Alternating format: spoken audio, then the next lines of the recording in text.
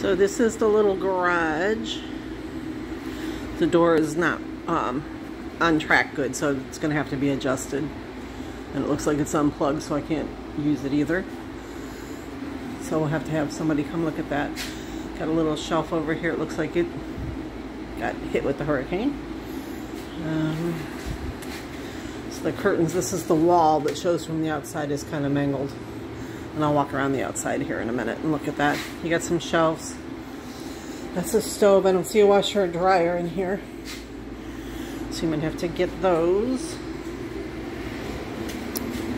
The outside of it looks pretty good. Not much damage at all. This lanai is huge.